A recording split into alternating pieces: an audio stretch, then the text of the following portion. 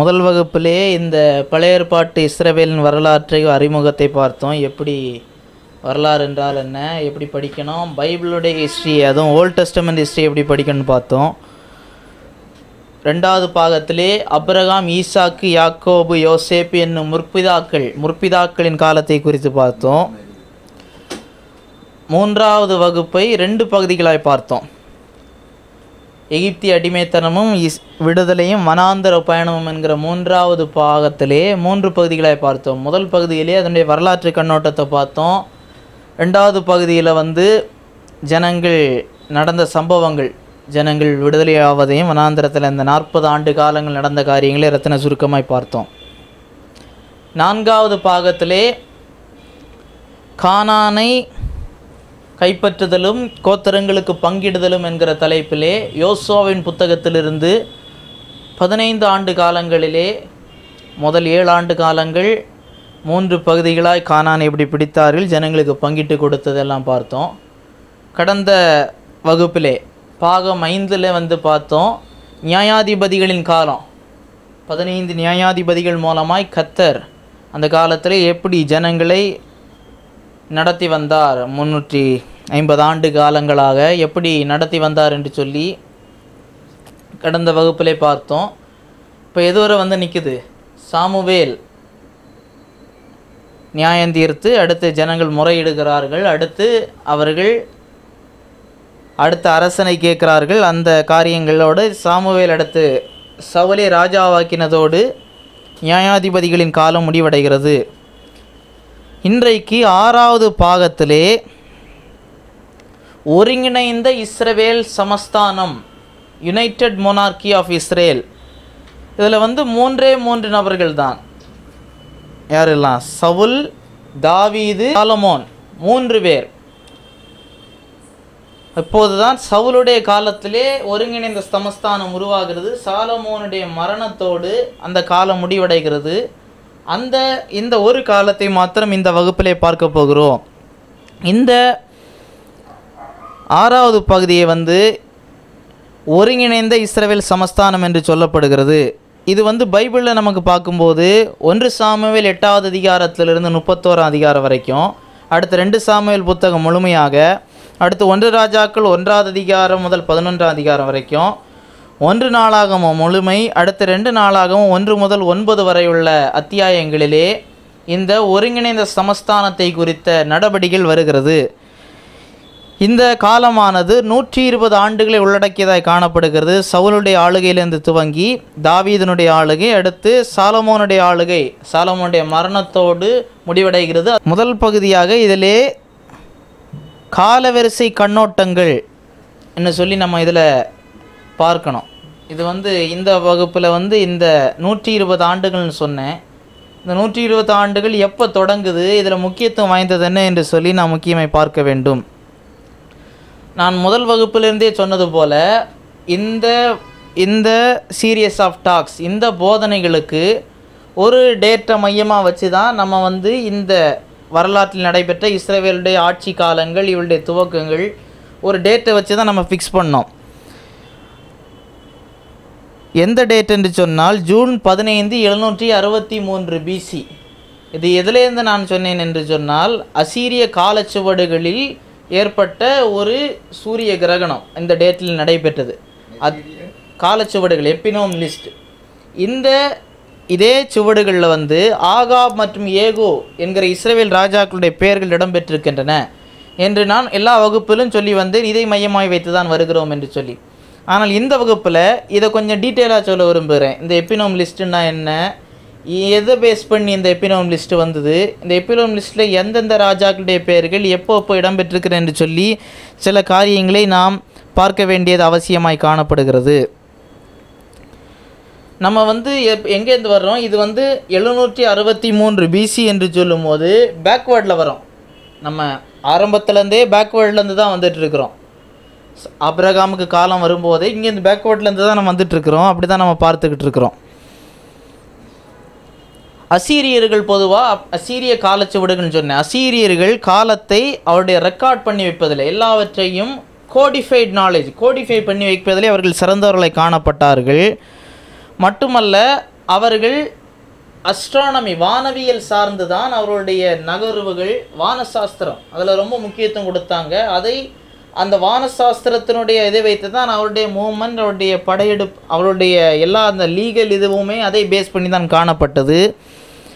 இன்றைக்குள்ள தொழில்நுட்பத்தில் அந்தந்த காலங்களிலே எப்போ ஏற்பட்டு எந்தெந்த இந்த மூமெண்ட்ஸை வச்சு கேல்குலேட் பண்ணாங்க என்று சொல்லி நமக்கு இன்றைக்கு அறிய முடிய காலத்தில் நம்ம வந்திருக்கிறோம். நான் ஏற்கனவே சொன்னது போல் அசீரியன் எப்பினோம் லிஸ்ட் என்று சொல்லும் போது காலச்சுவடுகள், பொதுவாக அவங்க காலச்சுவடுகளை ஒரு முக்கியமான நபருக்கு பேரில் ஒவ்வொரு ஆண்டும் மெயின்டைன் பண்ணும்போது அந்த நாட்டை சார்ந்த முக்கியமான ஒருத்தருக்கு பேரில் அந்த காலச்சுவடுகளை அவர்கள் வைப்பது வழக்கமாய் காணப்பட்டது. அந்த கிளே டேப்லெட்ஸில் தான் அவங்க இதையெல்லாம் மெயின்டைன் பண்ணி ரெக்கார்ட் பண்ணி வைக்கிறவர்களாய் காணப்பட்டார்கள். இந்த காலச்சுவடுகள் நமக்கு எந்தெந்த காலங்கள் அதிகமாக கிடச்சிருக்குன்னு சொன்னால் 892 கிமு முதல் 648 கிமு வரைக்கும் கிடைத்திருக்கிறது. இந்த இடைப்பட்ட காலங்களிலே உள்ள அவருடைய காலச்சுவடுகளில் ஹிஸ்டாரிக்கல் ரெக்கார்ட்ஸ், கிளே எழுத்துக்களிலே பதிக்கப்பட்ட அதாவது எப்பினோம் லிஸ்ட், இவைகள் நமக்கு கிடைக்கப்பெற்றிருக்கிறது. இந்த காலகட்டத்தில் அநேக அசீரிய ராஜாக்கள் எபிரேய, யூத, அதாவது இஸ்ரவேல் அரசர்களோடு வாணிப ரீதியில் சரி தொடர்பு வைக்கக்கூடியவங்களை காணப்பட்டாங்க. இந்த காலத்திற்கு இடைப்பட்ட காலத்தில் இந்த காலச்சுவடுகளில் வரும்போது ஒரு தடவை புர்சாகேலே BURSAGALE குசானா GUZANA என்கிற பகுதியில் ஆளுநராக இருந்ததாய் கூறப்பட்டிருக்கிறது. இவருடைய காலத்தில், இந்த ஆளுநருடைய காலத்தில், அதாவது ஜூன் 15 763 BC, அதாவது இன்றைக்குள்ள நம்ம கிரகோரியன் கேலண்டரை வச்சு சொல்கிறேன், இந்த டேட்டில் இவருக்கு ஆளுநருக்கு கீழே இருந்த நேரத்தில் இது நடைபெற்றதாக பதிவு செய்யப்பட்டிருக்கிறது. அப்படி பார்க்கும்போது அந்த 763 BCயிலே இவர் ஆளுநராக இருந்திருக்கிறார். அப்படி பார்க்கும்போது அப்போ அவருக்கு முன்பதாக யார் யார் இருந்திருக்கிறார் என்று சொல்வதை அவர்கள் வரலாற்று ஆசிரியர்கள் கணக்கிட்டிருக்கிறார்கள். இன்னொரு கிளே டேப்லெட் அசீரிய காலச்சுவடுகள் டயின் அசூர் DAIAN அவரும் ஆளுநராக இருந்தார் என்று சொல்லப்பட்டிருக்கிறது. சல்மனேசர் மூன் என்கிற அசீரிய பேரரசனுடைய 6வது ஆண்டிலே இவர் இருந்ததாய் சொல்லப்பட்டிருக்கிறது. அதே ஆண்டிலே அசீரியர்கள் ஒரு யுத்தத்தை நடப்பித்தார்கள். கொர்கார் என்கிற இடத்துல QAR மத்திய தரை கடல் பகுதியிலே, அந்த கடற்கரை ஓரமுள்ள பகுதியிலே நடைபெற்றது. அந்த யுத்தத்திலே யாருடைய பெயர் குறிப்பிடப்பட்டிருக்கிறது என்று சொன்னால் ஆகாப் ராஜா, இஸ்ரவேலின் ஆகாப் ராஜா அந்த யுத்தத்திலே போரிட்டதாக கூறப்பட்டிருக்கிறது. ஆனால் இந்த யுத்தம் பைபிளில் சொல்லப்படாத சம்பவமாய் காணப்படுகிறது. இன்னும் பல தகவல்கள், வரலாற்று தகவல்கள் நம்ம எடுத்து பார்க்கும்போது அந்த யுத்தத்தை குறித்தும் ஆகாப் ராஜா மரணம் அடைந்ததை குறித்தும் 853 BCயில் அவர்கள் அதை குறித்து குறிப்பிடப்பட்டிருக்கிறது. ஆகாப் ராஜாவுடைய மரணத்தை குறித்து 853 BCயிலே ஆகாப் ராஜா மரணமடைந்ததாக அசீரிய காலச்சுவடுகளிலே கூறப்பட்டிருக்கிறது. இது ஒரு ராஜாவை குறித்து கூறப்பட்டிருக்கிறது. எக்லிப்ஸ்லேருந்து தான் நம்ம வர்றோம். எக்லிப்ஸு அந்த கவர்னருடைய ஆளுகையில் அந்த ஜூன் 15 763 அதே அசீரிய காலச்சுவடுகளிலே ஆகாப் ராஜா யுத்தத்தில் கலந்து கொண்டார். அவருடைய மரண நாளும் குறிப்பிடப்பட்டிருக்கிறது. இன்னொரு எப்பினோம் லிஸ்ட்டில், இன்னொரு காலச்சுவடுகளில் இயாவ் என்கிற ஒரு பேர் விடப்பட்ட ஒரு சரியாக முழுமையாக கூடப்படாத யூதருடைய இஸ்ரவேலின் ராஜா என்று சொல்லி IAAU என்று சொல்லி கூறப்பட்டிருக்கிறது. எப்படி கூறப்பட்டிருக்கிறதுன்னு சொன்னால் சல்மனேசர் மன்னன், 3வது சல்மனேசர் மன்னனுக்கு அவனுடைய 18வது ஆண்டு ஆளுகையிலே இவர் தன்னுடைய பொக்கிஷங்களை எல்லாம் கொடுத்தார். அவருக்கு என்ன செலுத்தினார்? வரி செலுத்தினார் என்று சொல்லி கூறப்பட்டிருக்கிறது. அது பைபிளில் சொல்லப்பட்ட ஏகு ராஜாவை தான் அந்த இடத்திலே அந்த காலத்திற்கு பொருந்தி வருகிறது. அந்த உச்சரிப்பிலே அவர்கள் கூறப்பட்டிருக்கிறது. எப்போ நடைபெற்றது என்று அப்போ அசீரியா தான் வல்லரசு. 722 இவங்களை மொத்தத்தில் 10 கோத்திரத்தையும் பிடிச்சிட்டு போயாச்சு. அப்போ அசீரியா தான் வல்லரசாக இருந்தது. ப்ரொட்டஸ்ட் பண்ணோன்னு தூக்கிட்டாங்க. அடுத்து இது 841 கிமுல நடைபெற்றதாய் கூறப்பட்டிருக்கிறது. இவர் கப்பம் கட்டினது 841 கிமு. அப்போது இந்த காலச்சுவடுகள்லேருந்து நமக்கு 2 டேட்டு கிடைக்கிது. 853 கிமுல இஸ்ரவேலின் ஆகாப் ராஜா மரணம் அடைவதையும் 841 கிமுல ஏகு ராஜா இஸ்ரவேலின் ராஜாவாகிறது. இந்த 2 இன்ஸ்டன்ஸும் அந்த வரலாற்று எழுத்துக்கள்லேருந்து கூறப்பட்டிருக்கின்றன. அந்த எக்லிப்ஸ் நடந்தது உண்மைதான் என்று சொல்லி இன்றைக்கு அவர்கள் ட்ரேஸ் பண்ணியிருக்கிறார்கள், அஸ்ட்ரானமியில் ட்ரேஸ் பண்ணியிருக்கிறாங்க. அப்போது நமக்கு ஓரளவுக்கு ஒரு அக்யூரேட் டேட் நமக்கு கிடைத்தது போல் எடுத்து விடலாம். இந்த பேட்டர்னை அங்கீகரிக்கிறவர்கள் உண்டு, அங்கீகரிக்காதவர்கள் உண்டு, வேறு பேட்டர்ன்ஸை ஃபாலோ பண்ணுகிறவர்கள் உண்டு. அடுத்து இந்த கால வரிசையில் இது 2 நம்ம பேஸ் பண்ணிட்டோம். இன்னும் ஒரு பிரச்சனை வருது. என்ன பிரச்சனை வருதுன்னு சொன்னால், இந்த ராஜ்யம் பிளவுபட்ட பிறகு, சாலமோனுக்கு பிறகு பிளவுபட்ட பிறகு வடராஜ்யம் இஸ்ரவேல் என்கிற 10 கோத்திரம், தென் ராஜ்யம் யூதா என்கிற 2 கோத்திரம். அடுத்து இந்த 2 கோத்திரம், இந்த 10 கோத்திரத்தில் உள்ள வரிசையாக உள்ள ராஜாக்கள், இந்த 2 கோத்திரத்தில் உள்ள வரிசையாக உள்ள ராஜாக்கள் எடுத்து பார்க்கும்போது சில அந்த அவர்கள் ஆட்சி செய்த ஆண்டுகளிலே அப்பேரண்ட் கான்ட்ரடிக்ஷன் வருகிறது. அவர்கள் இங்கே ஒரு ஆட்சி செய்வது, இங்கே ஆட்சி செய்வார். ஆனால் ஆட்சி செய்த வருடங்களில் வித்தியாசம் வரும். 2 வருஷம் கூடுதலும், 2 வருஷம் குறையும். இப்படி பல ராஜாக்களுக்கு இருக்கிறனால இது சிலது இப்போ பைபிளில் தவறாய் கூறப்பட்டிருக்கிறது என்று சொல்லி சிலர் வாதிடுகிறார்கள். ஆனால் அப்படி அல்ல. அன்றைக்கு இருந்த டேட்டிங் சிஸ்டத்தை நாம் அறிந்து கொண்டால் இந்த குழப்பங்கள் சரியாயிடும், வரிசைப்படி வந்துவிடும். நம்ம அதை அறிந்து கொள்ள வேண்டும். இதில் நம்ம பார்க்க வேண்டியது முதலாவதாக டேட்டை அவர்கள் ஒரு நாளை குறித்து எதை வைத்து அவர்கள் ஒரு நாளை துவங்குவார்கள், எதை அவருடைய பிரைமரி கேலண்டரை வைப்பாங்கன்னு சொல்லி 2 இது சொல்கிறாங்க. சாலமோனுக்கு காலத்துக்கு பிறகு எழுத்தாளர் குரானிக்குலர்ஸ், வரலாற்று ஆசிரியர், இந்த குரானிக்கிள் எழுதுகிறவங்க, இந்த வரலாற்று நடவடிக்கைகள் எல்லாம் எழுதக்கூடியவர்கள் தெற்கு ராஜ்யத்தில் இவர்கள் எழுதக்கூடிய முறையும் வடக்கு ராஜ்யத்தில் இவர்கள் எழுதக்கூடிய முறையும் வேறுபட்டு இருந்ததாக கருதுகிறாங்க. சாலமோனுக்கு காலத்துக்கு பிரிஞ்சாச்சு. அதற்கு பிறகு இந்த வரலாற்று நடவடிக்கைகள் எழுதக்கூடியவர்கள் 2 இடத்துலையும் வடராஜ்யத்தில் பயன்படுத்தின முறை வேறு மாதிரி, தென் ராஜ்யத்தில் பயன்படுத்தின முறை வேறு மாதிரி என்று சொல்லி ஒரு ஒப்பீனியனை கொடுக்கிறார்கள். என்ன கன்க்ளூஷன் அவங்க சொல்கிறாங்கன்னு சொன்னால், தென் ராஜ்யத்திலே அவர்கள் பயன்படுத்தின முறை கேலண்டர் எதை இதிலேருந்து துவங்கினாங்கன்னு சொன்னால் சிவில் கேலண்டர்.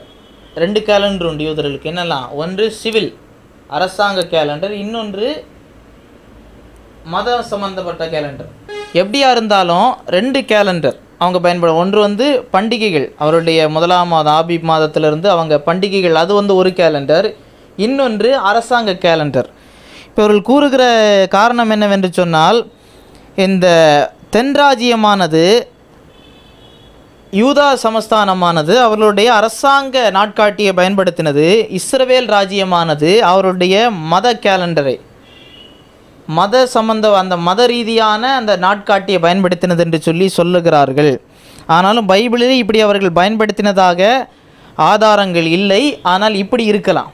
இப்படி இருக்கிறதுனால 2 கேலண்டர் அவங்க டிஃப்ரெண்ட் கேலண்டர்ஸ் அவங்க பயன்படுத்துறதுனால டேட் வேரியேஷன் இருக்கலாம் என்று சொல்லி கருதப்படுகிறது. இது ஒரு ஒப்பீனியன். ஆனால் இதை விட முக்கியமான ஒரு காரியத்தை நம்ம அறிந்து கொள்ள வேண்டும். இது ஒரு இது 2வது சொல்ல போகிற காரியத்திற்கு ஆதாரம் உண்டு.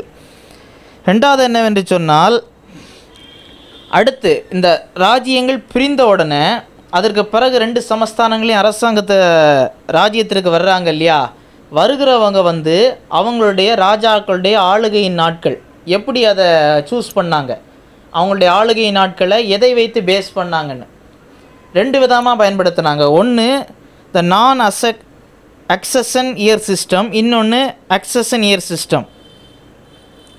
நான் அக்சஷன் இயர் சிஸ்டம், அக்சஷன் இயர் சிஸ்டம் 2 முறையான ஒரு டேட்டிங்கை பயன்படுத்தினாங்க, ராஜாக்களுடைய டேட்டிங். முதலாவது நான் அக்சஷன் year dating system. If a king termed the year in which he ascended the throne is first official year, this is called the non-accession year dating or anti-dating. So if a king assumed a throne in mid-year, then a portion of year considered to be the first year of the king's reign. இந்த non-accession year system என்று சொல்லப்படுவது, இப்போ ஒரு ராஜா இப்போ நம்ம யோசிப்போமே, இந்த December மாதம் இந்த நவம்பர் மாதம் அவர் என்ன செய்துட்டார், அரியணை ஏறினாருன்னா, இந்த நவம்பர் மாதம் என்னது கருதப்படும், இது அவருக்கு ஃபஸ்ட் இயர், அடுத்த வருஷம் செகண்ட் இயர், அதுக்கு அடுத்த வருஷம் 3rd இயர் அப்படி கருதப்படும். அக்சஷன் இயர் சிஸ்டம் என்று சொல்லக்கூடியது முதலாவது இயர், இவர் பதவியேற்றதுலேருந்து அடுத்த ஆண்டு இதே நாள் வருகிறது வரைக்கும் அதை அக்சஷன் இயர் என்று சொல்லுவார்கள். அதுக்கு அடுத்ததுலேருந்து தான் முதலாவது ஆண்டு 2வது ஆண்டுன்னு.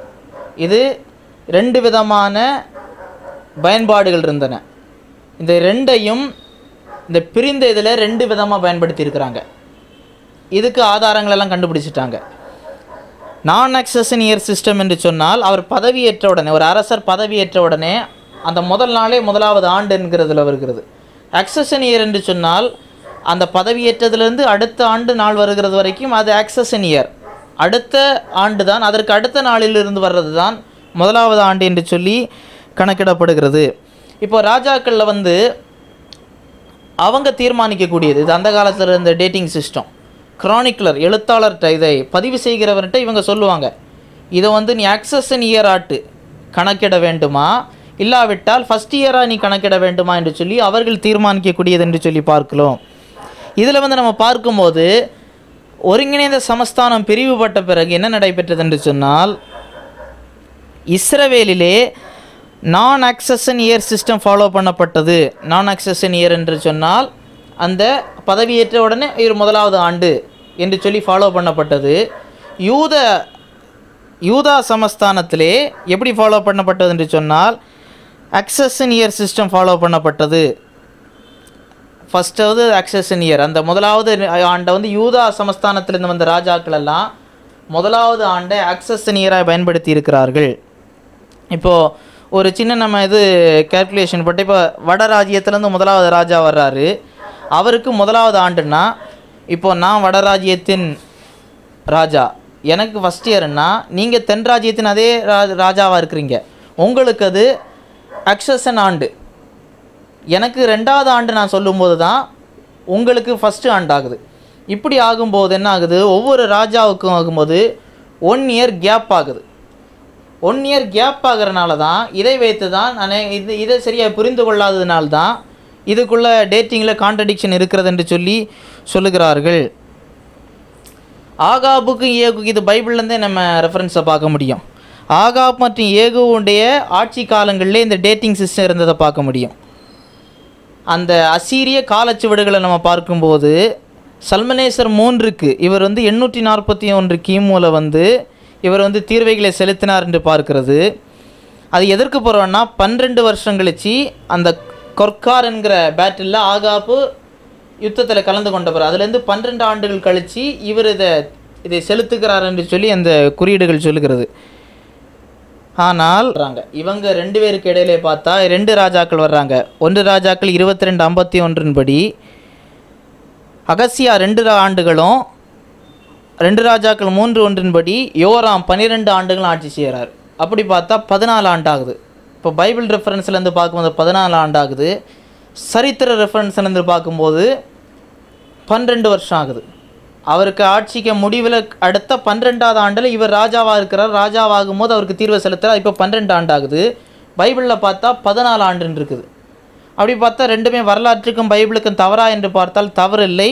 நான் ஏற்கனவே சொன்னது போல் இந்த நான் அக்சஷன் இயர் சிஸ்டமும் அக்சஷன் இயர் சிஸ்டம் இருக்கிற வேறுபாடு நம்ம அறிந்து கொண்டால் நமக்கு சரியாய் காணப்படும். நம்ம பார்க்கும்போது இந்த நான் அக்சஷன் இயர் சிஸ்டமில் நம்ம பார்க்கும்போது அதிலிருந்து 2 ஆண்டுகள், இந்த 2 ராஜாக்கள்னு சொன்னேன் இல்லையா, யாரெல்லாம், அகசியா மற்றும் யோராம், இந்த 2 ராஜாக்களும் இப்போது ஒரு ஆண்டு இங்கே கூடி வருது.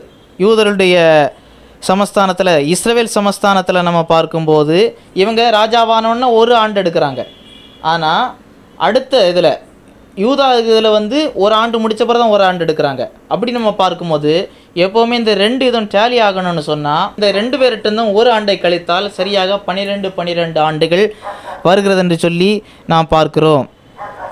இன்னொன்று நம்ம பார்க்க வேண்டியது, இதில் இன்னொன்று கோரிகன்சின்னு சொல்லி எனக்கு இருந்தது. கோரிகன்சின்னு சொல்லும்போது இப்போ ஒரு ராஜா வந்து வயசாயிட்டு அந்த ராஜா வந்து என்ன செய்வார், கோரிகன் அவனோடு இணை ஆட்சியாளராட்டி என்ன செய்வார், மகனே என்ன செய்வார், சேர்த்து வைத்துக்கொள்வார். அப்போது அந்த மகனுக்கு இப்போது அடுத்த அந்த கிரானிக்குலர் எழுத்தாளர் எழுதும்போது இப்போது நான் தகப்பன் நீங்கள் மகன் என்று வச்சா எனக்கு ஆட்சி காலம் நான் மரணம் வரைக்கிறது வரையும் இருக்குது. ஆனால் உங்களை நான் கோரிகன்றாட்டு போட்டேன்னு சொன்னால் உங்கள் ஆட்சி காலத்தை எங்கேருந்து துவக்குவேன்? நான் நடந்துக்கிட்டு இருக்கும்போதே உங்களுக்கு அதை துவக்குவேன். அப்படி துவக்கும்போது ஓவர்லாப்பிங் ஆகுது. ஓவர்லாப்பிங் ஆகும்போது டேட்டில் டிஃப்ரென்ஸ் வரும். இதையும் நாம் புரிந்து கொள்ள வேண்டும். மற்றபடி எந்த தவறுகளும் இல்லை. இதை புரிந்து கொண்டால் எந்த பிரச்சனைகளும் வராது. இதில் 3 காரியம் இப்போ நான் சொன்னேன். முதலாவது 2 கேலண்டர், ஒன்று அரசியல் கேலண்டர், இன்னொன்று மத கேலண்டர். 2 சமஸ்தானங்களும் 2 விதமாக பயன்படுத்தினாங்க. 2வது அரசர் பதவியேற்ற வருடம். அக்சஷன் இயர் சிஸ்டம் வந்து என்னது, அவர் வந்து பதவியேற்ற நாளிலிருந்தே என்ன செய்கிறாங்க, நான் அக்சஷன் இயர் சிஸ்டம் வந்து பதவியேற்ற நாளிலிருந்தே ஒரு ஆண்டுலேருந்து கணக்கு போடுறாங்க. அக்சஷன் இயர்ன்னு சொல்கிறது முதலாவது ஆண்டை அக்சஷன் இயர் என்று சொல்லி எடுக்கிறாங்க. இப்படி இருக்கும்போது இஸ்ரவேல் சமஸ்தானத்திற்கும் யூதா சமஸ்தானத்திற்கு இடையிலே ஒரு ஆண்டு டிஃப்ரென்ஸ் வருகிறது. 3வது ஓவர்லாப்பிங். தகப்பன் ஆட்சியில் இருக்கும்போதே மகன் ஆட்சியில் உட்கார வைக்கிறாரு. அப்படி இருக்கும்போது தகப்பன் மரணம் அடைகிறது வரைக்கும் அவருக்கு ஆட்சியும் எடுப்பாங்க. மகன் ஆட்சிக்கு எப்போ துவங்கினார்னா தகப்பன் இருக்கும்போதே துவங்கினா தான் எடுப்பாங்க. அப்போ 2மே ஓவர்லேப் ஆகுது. இந்த 3 காரியங்களையும் அறிந்து கொண்டால் நமக்கு எந்த பிரச்சனைகளும் வராது என்று சொல்லி பார்க்கிறோம். இந்த ஒருங்கிணைந்த சமஸ்தானத்தில் இந்த 3 ராஜாக்கள் அதில் நம்ம பார்க்கும்போது சாலமோன், தாவீது, சவுல் கால கண்ணோட்டங்களில் பார்க்கும்போது இந்த 3 ராஜாக்களுக்கு காலம் இவங்க எப்போ ஆட்சி செய்தாங்க அந்த கண்ணோட்டத்தை தான் நம்ம பார்க்கணும். சாலமோனுடைய மரணம் வந்து நம்ம அந்த வரிசையில் இந்த ஏகுலேருந்தே கொண்டு வந்தால் 931 வருகிறது. சாலமோனுடைய மரணம் வந்து 931 நிகழ்ந்திருக்க வேண்டும். அதோடு இணைந்து அந்த ராஜ்யம் பிளவுபட்டிருக்க வேண்டும்.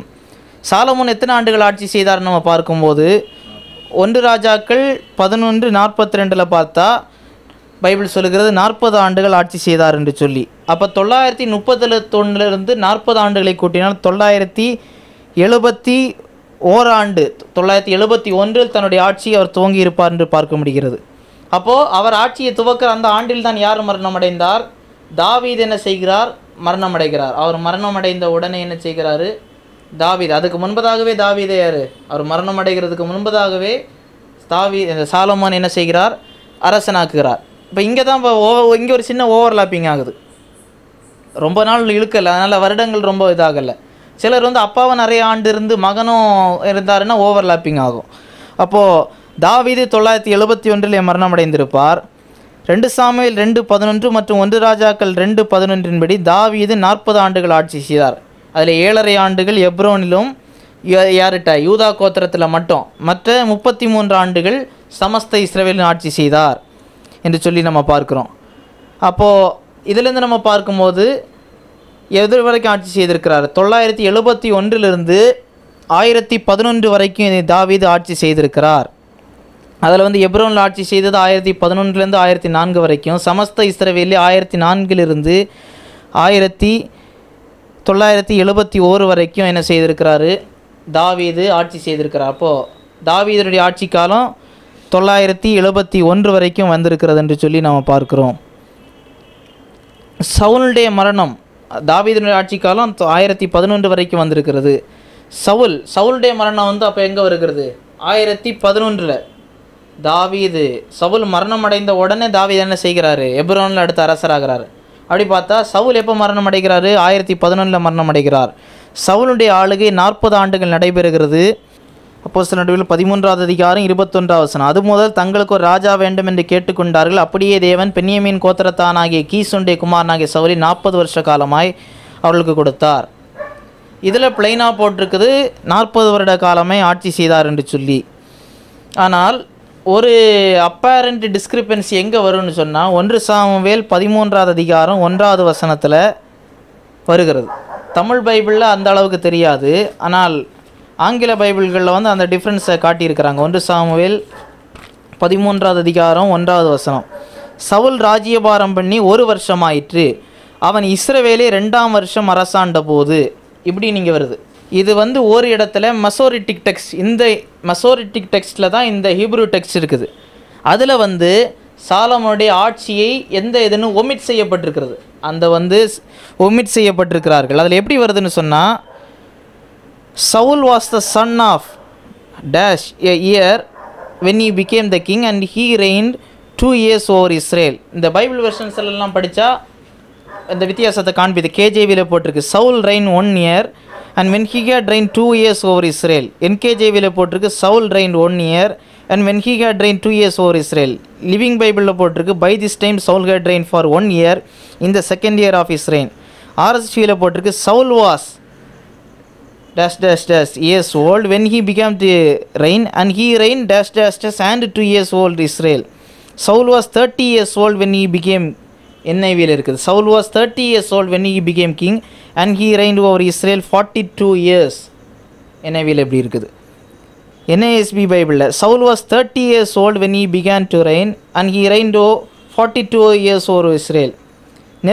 நெட் பைபிளில் போட்டிருக்கு Saul was 30 years old when he began to reign. He ruled over for 40 years.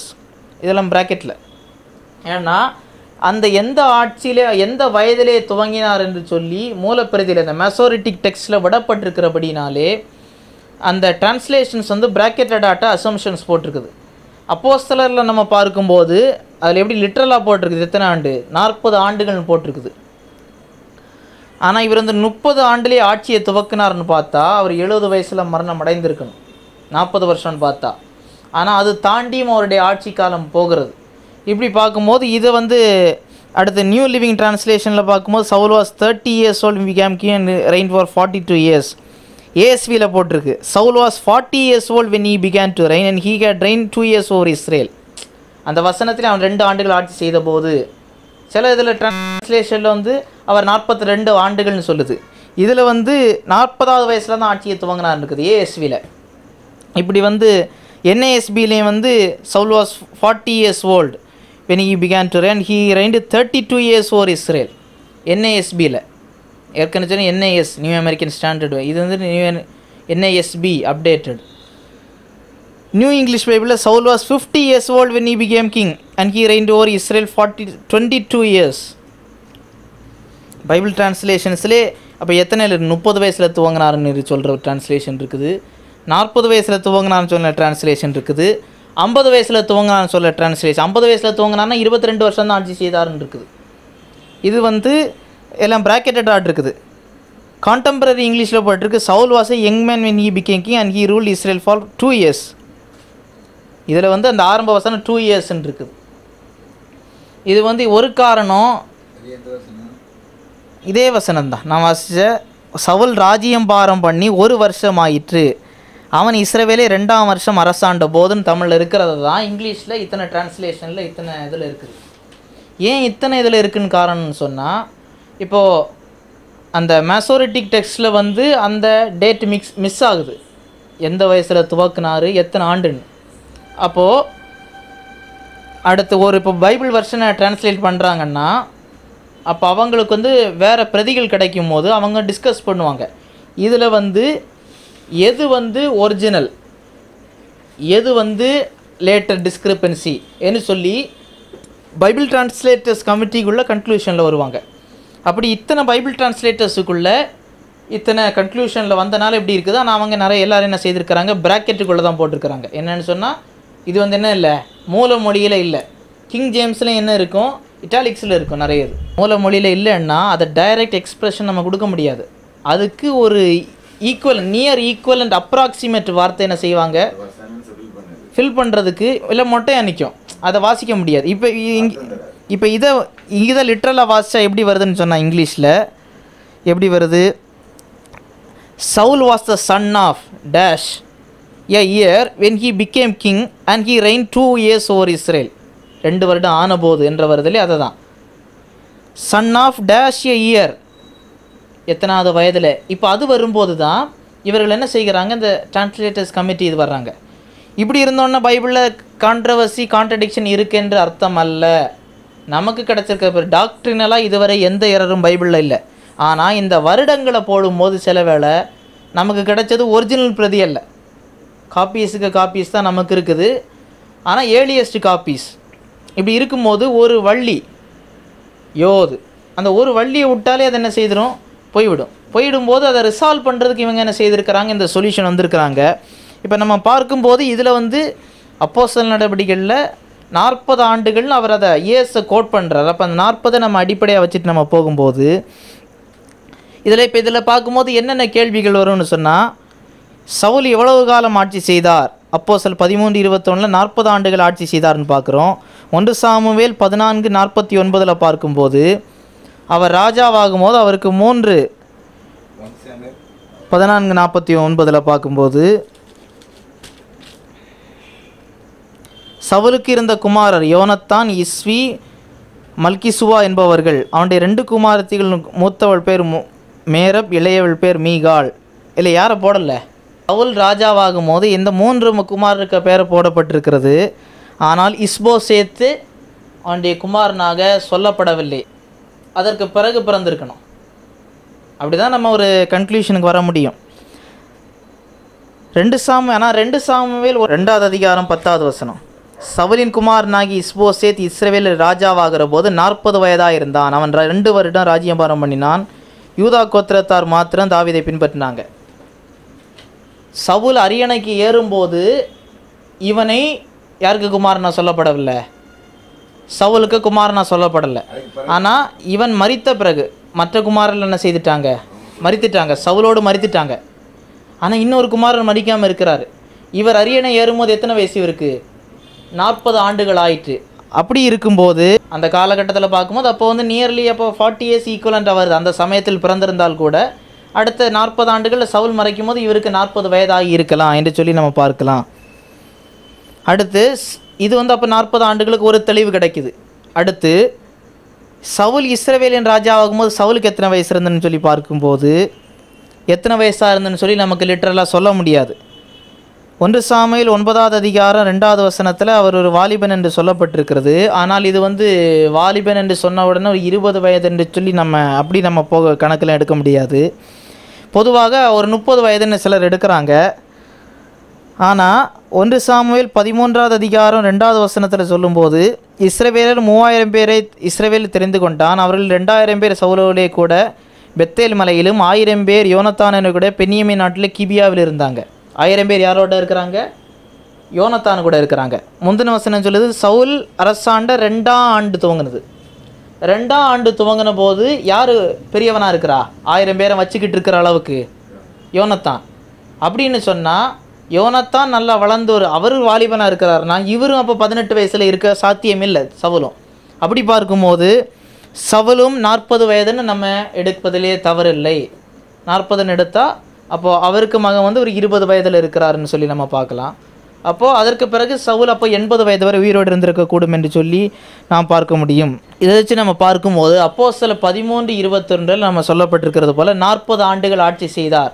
அதில் பிளைனாக இருக்கிறதுனால அவர் 40 ஆண்டுகள் ஆட்சி செய்தார் என்று சொல்லி நாம் தீர்மானத்திற்கு வருவதிலே எந்த தவறும் இல்லை. அப்போ 40 ஆண்டு அவர் ஆட்சி செய்தார் நம்ம எடுத்துக்கொண்டோன்னா அவர் 1051 கிமுவில் அவர் அரியணை ஏறி அவர் மரணமடை வரைக்கும் 1011 வரைக்கும் அவர் ஆளுகையில் இருந்தார் என்று சொல்லி நம்ம பார்க்க முடியும். அப்படி பார்த்தா நம்ம அந்த ஒருங்கிணைந்த சமஸ்தானத்தில் கால வரையறை நம்ம பார்க்கும்போது சவுல் 1051 ராஜாவை அபிஷேகிக்கப்படுகிறார். சவுளுடைய ராஜரிகம் 1051 முதல் 1011 வரை காணப்படுகிறது. அதற்கடுத்து தாவீதினுடைய அரசாட்சி 1011 971 வரை வருகிறது. அதற்கடுத்து சாலமோனுடைய அரசாட்சி 971 931 வரை வருகிறது. அவருடைய காலம் முடிகிறதோடு அரசாட்சி பிளவுபடுகிறது என்று சொல்லி பார்க்கிறோம். இது அத்தனையும் சொன்னது குரோனாலஜிக்கல் கன்சிடரேஷன், கால வரையறை. அதுக்குள்ளே தான் இவ்வளவு காரியங்கள் காணப்படுகிறது. இனி வரலாற்று மீள்பார்வைகள் என்று சொல்லி வரையறை என்று சொல்லி பார்க்கும்போது இந்த காலம் இந்த 120 ஆண்டுகள் இஸ்ரவேலருக்கு ஒரு மிக முக்கியமான ஆண்டு காலமாய் அமைந்தது. இது வரைக்கும் எப்படி இருந்தது? மத்திய தரைக்கடல் பகுதியில் எல்லாம் சுற்றி இருந்த எல்லா பகுதிகளிலிருந்தும் அசீரியா, எகிப்து, பாபிலோன், பெர்சியா, பெலிஸ்தீர் எல்லாரும் என்ன செய்துட்டு இருந்தாங்க? நியாயாதிபதிகள் காலத்தில் நம்ம பார்த்தோம். ஒவ்வொரு பக்கத்தில் இங்கே த்ரெட் வந்துட்டே இருந்தாங்க. அந்த 120 ஆண்டுகளில் தான் இந்த பயங்கரமான ஒரு எதிர்ப்புகள் இல்லாத ஒரு காலமாய் காணப்பட்டது. 1240 கிமுக்கு பிறகு ஏத்தியர் என்ன செய்தார்கள்? இவர்களுக்கு எதிராக இருந்தவங்க என்ன செய்தாங்க, அவர்கள் அழிய வேண்டிய நிலைமை வந்தது. கடற்கரையோரமாக இருந்த பீப்புளோட ஒரு கூட்ட ஜனங்களோட போரிட்டு ஏத்தியர் அழிந்து போனாங்கன்னு நமக்கு ஆதாரங்கள் கிடைத்திருக்கிறது. ஏத்தியர் அப்படி போயிட்டாங்க, இவங்களுக்கு எதிராக வரல. அவர்கள் அவர்களாகவே வேறு பிரச்சனைகள் அழிந்து விட்டார்கள். எகிப்து சவுலோடு பிரச்சனைக்கு வரல, தாவீதோடும் வரல, சாலமோடும் வரல. அதற்கு பிறகு ராம்சேஸ் 3 எப்போ வந்தாருன்னா, ராம்சேஸ் 3க்கு பிறகு இஸ்ரவேலுடைய பார்டரே யாரும் கடக்கவில்லை. யாருடைய காலம் வரைக்கும், ரெகோபெயாமுடைய காலம் வரைக்கும் யாருமே எகிப்திய ராஜாக்கள் அந்த இடைப்பட்ட காலங்களிலே எந்த 120 ஆண்டுகள் எந்த படையெடுப்பு, சாலமோனுக்கு மகனுக்கு காலத்தில் தான் ஒரு படையெடுப்பு உண்டாகிறது. 1 ராஜாக்கள் 14, 25, 26 வருகிறது. ஷீஷாக்னு சொல்லக்கூடியது பேரல்ல, பைபிளில் நிறைய ஷீஷாக் வரும். ஷீஷாக்னு சொல்லக்கூடியது ஒரு டைட்டில். எல்லா அந்த காலங்களில் அபிமலேக் இதெல்லாம் டைட்டில். அசீரியர்களுக்கு சல்மனேசர் இதெல்லாம் டைட்டில். அவர் என்ன செய்கிறாரு, 22வது எகிப்திய சமஸ்தானத்தை துவக்கினவர் ரெகோபெயாமுடைய 5வது ஆண்டில் படையெடுப்புக்கு வந்தார். ஷீஷாக்கு வந்தாருன்னு நம்ம பார்க்குறோம். 1 ராஜாக்கள் 14 அதிகாரம் 25, 26 வசனங்கள் இருக்கிறது. அது வரைக்கும் சவுலுக்கு காலத்திலேருந்து சாலமோனுக்கு காலத்தில் எகிப்திலேருந்து ஒரு பிரச்சனையும் வரவில்லை. அசீரியா ஒரு 100 ஆண்டுகள், இஸ்ரவேல் பிரிந்த பிறகு ஒரு 100 ஆண்டுகள் வரைக்கும் அவங்களே பிரச்சனைக்கு வரவில்லை. அதற்கு பிறகு தான் சல்மனேசர் 3 நம்ம பார்த்தோம் இல்லையா, உசியா அவர் தீர்வையை கட்ட ஆரம்பித்தார். அந்த டைமில் இருந்து தான் அசீரியா என்ன செய்கிறாங்க, அவருடைய கண்ட்ரோலுக்கு கீழே கொண்டு அதற்கு பிறகு தான் அடிமைத்தனத்திற்குள்ளே போகிறார்கள் என்று சொல்லி நம்ம பார்க்குறோம்.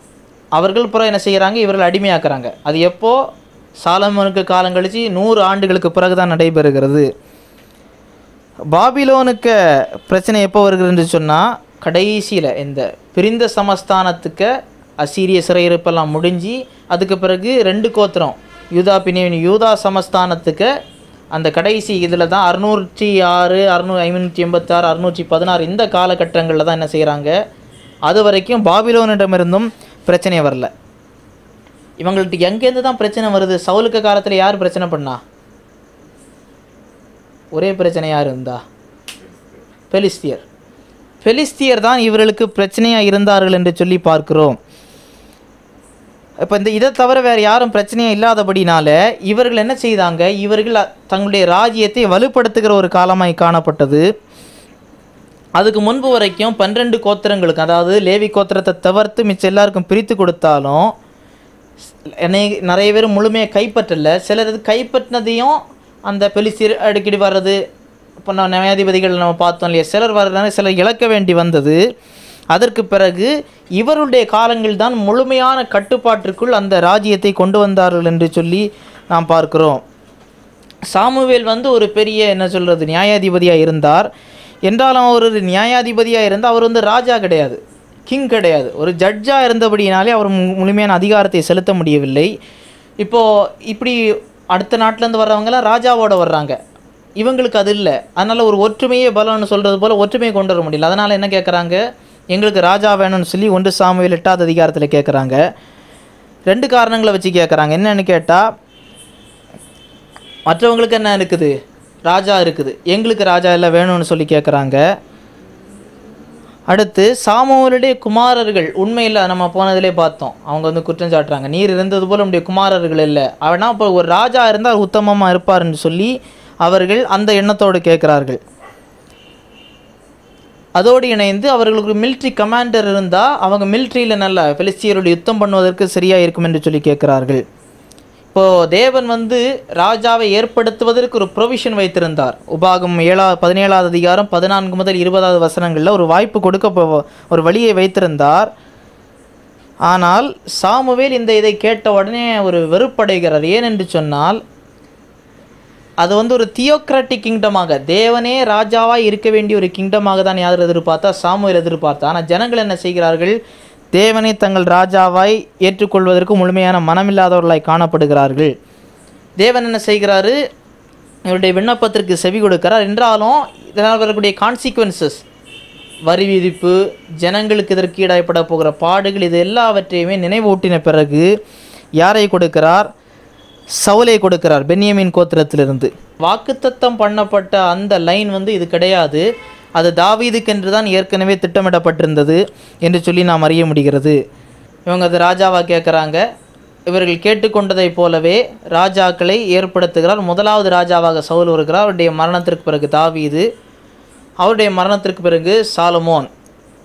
இந்த 3 இதில் சிறப்பம்சம் என்னன்னு சொன்னால், அந்த சவுலுக்கு ஆளுகையில் வந்து ஒரு பீக்குக்கு ஆரம்பித்து தாவீதுக்கு ஆளுகையில் ஒரு ஹையஸ்ட் பீக்கில் ஒரு வேர்ல்டு சூப்பர் பவர் போல் இருந்தது. அடுத்து சாலமோனுக்கு இதில் கொஞ்சம் குறைஞ்சிது, அடுத்து உடஞ்சிது, அதோட போச்சு, அதோடு அதுக்கு மகிமையற்று போய்விட்டது. இந்த 120 ஆண்டுகளில் தான் இது வந்து ஒரு சமஸ்தானம் இந்த உலக வரலாற்றிலேயே. ஏன்னா இப்போ மோசே இருந்த காலத்தில் வனாந்திரம், அதற்கு பிறகு யோசுவாக்கு காலத்தில் கான்கோர் பண்ணி அப்போ தான் அமர்த்துறாங்க, அதுக்குள்ளே அதோடு மறிக்கிறார். அடுத்து நியாயாதிபதிகள் காலத்தில் ஒற்றுமை இல்லை, பல இடங்களில் பிரச்சனை, எதிர்ப்புகள். இந்த அடுத்து இந்த சவுல், தாவீது, சாலமோன் இந்த 120 ஆண்டுகளில் தான் இவர்கள் வந்து ஒரு தனி ராஜ்யத்தை போல், ஒரு குட்டி வேர்ல்டு பவர் போல் அவர்கள் இருந்து கொண்டு அசைத்தார்கள். அதற்கு பிறகு 2 இதாக பிரிஞ்ச பிறகு அந்த மகிமை வந்து குறைய ஆரம்பித்து இஸ்ரேலுக்கு மகிமை எங்கே போச்சு? அசிரியதோடு அது போச்சுது. இவர்களுக்கு இருந்தது என்னது? பாபிலோன் இதோடு அது போச்சுது. அதற்கு பிறகு வந்தது சிறையிருப்பு முடிந்து வந்த பிறகு இவர்களுக்கு ராஜா இல்லை, அதற்கு பிறகு ராஜா கிடையாது. அதற்கு பிறகு மக்கபேருக்கு காலத்தில் அவர்களும் ஒரு ஜென்ரல்ஸ் போல தான் இருந்தாங்க, ராஜா இது இல்லை. அதற்கு பிறகு ரோமாடிமை ஆளுகைக்குள்ளே அவர்கள் போனாங்க, ரோமர்களுக்கு கீழே இருந்தாங்க. கடைசியில் ரோமர்களிடத்து கலகம் செய்தபோது கிபி 70 அழிந்து போனாங்க.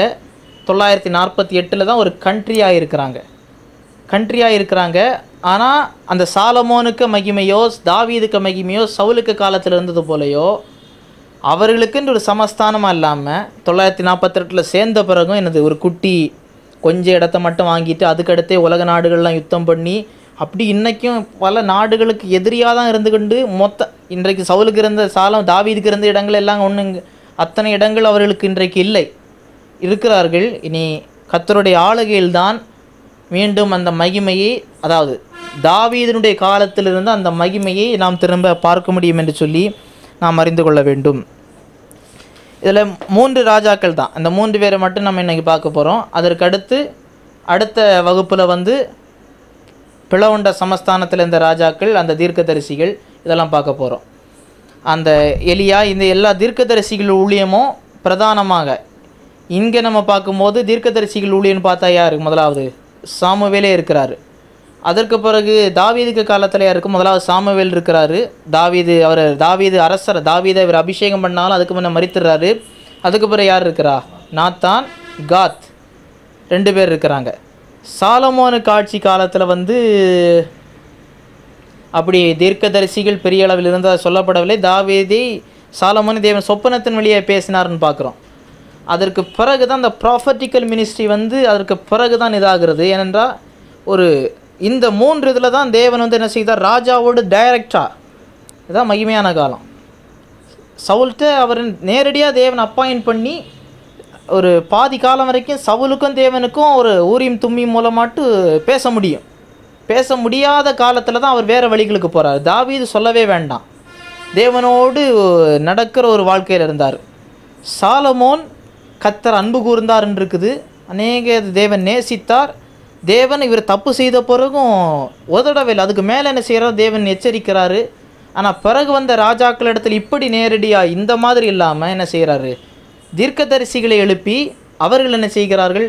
பேசுகிறபடி இந்த 120 ஆண்டுகள் மிக முக்கியத்துவம் வாய்ந்த ஆண்டுகளாய் காணப்படுகிறது. அதிலும் தாவீதுக்கு ஆளுகை இருந்த அந்த 40 ஆண்டுகள் மிக முக்கியத்துவம் வாய்ந்த ஆண்டுகளாய் காணப்படுகிறது.